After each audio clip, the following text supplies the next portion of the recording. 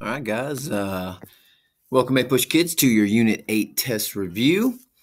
I got a 52 question test here. Got a lot to cover.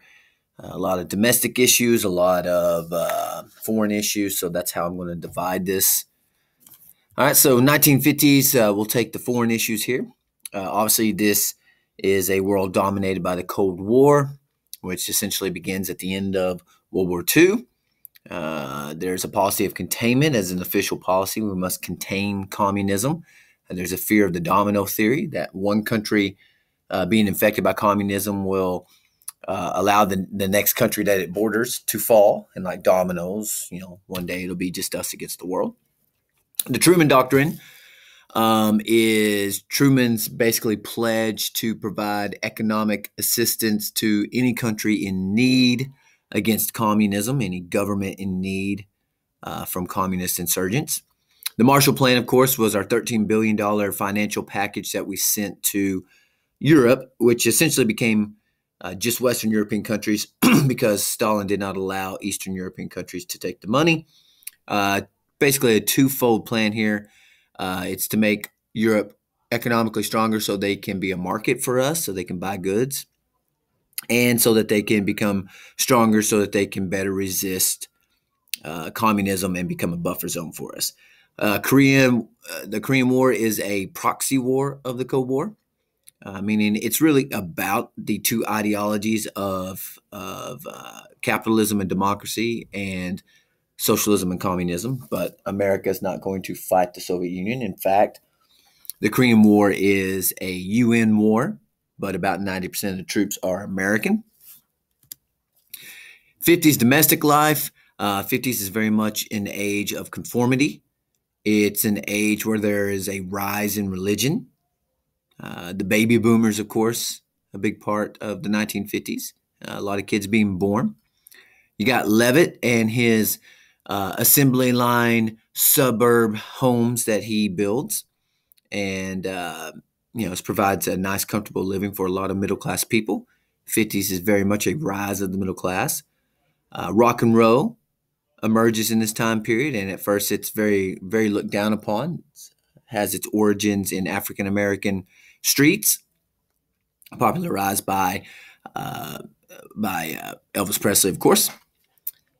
Brown versus Board of Education, a very important piece of legislation. It's going to roll back Plessy versus Ferguson of 1896, which said separate but equal. Brown versus Board of Education says separate is inherently unequal, and its purpose is to desegregate the school system. In the mid-1950s, you see the rise of Joseph McCarthy, that nobody senator from Wisconsin who becomes a celebrity for a short amount of time by ruining people's lives.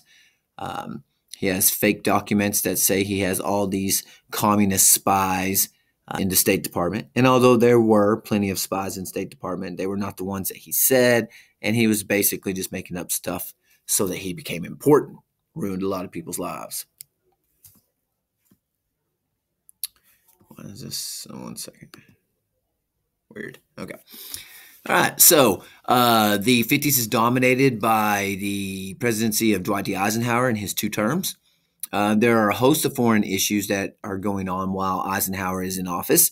You have the infamous U-2 incident where the Soviets protest us spying with them, and we say we're going to stop, but we send one more spy plane, and they end up shooting it down and capturing Gary Powers for about 10 years. It's a huge black eye for us. It's an embarrassment. The Suez Canal, Egypt under Nasser is nationalizing the Suez Canal. So Israel, Britain, and France go to war with them, but us and the Soviet Union work together to calm this situation down. Sputnik, 1957, the Soviets launch a satellite into space. It's the first time it's been done in human history. It's going to start the space race, and it's going to give us some security issues, we're feeling like we're less now. Fidel Castro takes over Cuba in 1959. He turns to communism. Of course, there's going to be a host of issues with Cuba. There's going to be the Bay of Pigs invasion. There's going to be the Cuban Missile Crisis. And we're going to have to economically sanction Cuba. And we're stuck with those communists on our borders until the 2000s. Brinkmanship is an official policy of Eisenhower's administration. It's the willingness to go to the brink of war, right up to the line. It's a focus in air power, very much focusing in having a great Air Force. MAD is mutually assured destruction. It helps keep the balance. We're not going to drop our nukes, because if we did, they'd drop their nukes, and then both sides are destroyed. So nobody wins in that situation. Domestically speaking, for Eisenhower's administration, he had some accomplishments. His interstate system, of course, was a huge one. It brought a lot of jobs. Its first and primary purpose was for defense, of course, to evacuate cities in case of nuclear attack. But we know the enormous impact of the interstate today. Travel, jobs, all that good stuff. In his farewell address, Eisenhower famously railed against the military industrial complex.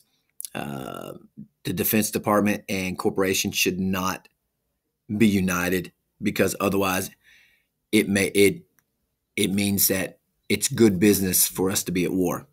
Corporations get fat defense contracts making these weapons, so it would be in their best interest to get richer, richer, richer, to have wars. And Eisenhower realizes that, and he warns against it. Come on.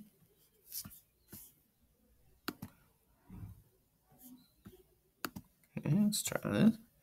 All right. 1960s, foreign issues here. Of course, we have the Cuban Missile Crisis. The Soviets have placed nuclear warheads on Cuba. Our satellites have discovered them. We're outraged. We tell them to move them. They say, hey, you've got missiles in Italy and Turkey. Fair is fair. We get a tense 13-day standoff. Kennedy issues a quarantine of Cuba, and luckily cooler heads prevail, and the missiles are removed. We remove our missiles and agree not to invade Cuba. Vietnam, 1964 Gulf of Tonkin resolution is, so we've been in Vietnam. We've had advisors over there. We've been behind the scenes over there since the Vietnamese beat the French in 1954. But in the 1960s, it will become an official war. The Gulf of Tonkin resolution is pretty shady. It's not built on a very strong pretense of actually being attacked, our ships being attacked out in the Gulf. But we use it anyway. Although Lyndon B. Johnson is very reluctant to get to be in Vietnam, he knows that it's not going to be a very easy war to win. He does this nonetheless. The Kent State shootings, there were a lot of protests against Vietnam. It was not a popular war whatsoever. Many Americans felt like we were not there for the right reasons, and that we were doing bad things to civilians in Vietnam. And, you have a protest at Kent State. National Guard sent out. Somebody does something. It's sort of like the Boston Massacre. And next thing you know, a couple of students are shot and killed. All right, 60s domestic issues. There's some really big ones, actually, right? You get the civil rights movement. And there's no unification in the best way to get those civil rights. Martin Luther King Jr. and others, John Lewis, they're following the Gandhi model of nonviolence. They think that will be the best route for success. Malcolm X, who is a member of the Nation of Islam, he becomes a star. He is not a turn the other cheek kind of guy. He's if they hit you, you hit them back harder. Encourages a little more aggressive stance on civil rights. Sit-ins, freedom rides, economic boycotts were favorite tactics of the people who followed nonviolence. And those were a lot of times done by students. The most, without a doubt, the thing that helped the best was economic boycotts, like the Montgomery bus boycott after Rosa Parks was the big issue with her. All right, Black Panthers and the Nation of Islam are two groups that are more aggressive. The Black Panthers had like a 10-point plan. They talk about reparations and stuff like that. They're not advocating, like, even though they dress like militia and stuff like that, they're not advocating going around killing people. It's like a preparedness to fight when the time comes. Nation of Islam, also very aggressive. They end up assassinating Malcolm X because Malcolm X becomes more popular than their leader, Elijah Muhammad, and then he kind of breaks from the Nation of Islam after he takes his pilgrimage to Mecca. Stonewall riots, got to remember that. That's in New York. You have a favorite gay hangout, and there's a raid on it, and stuff goes down, and a couple people are killed, and that led to sort of the modern day gay rights movement. So associate those two together.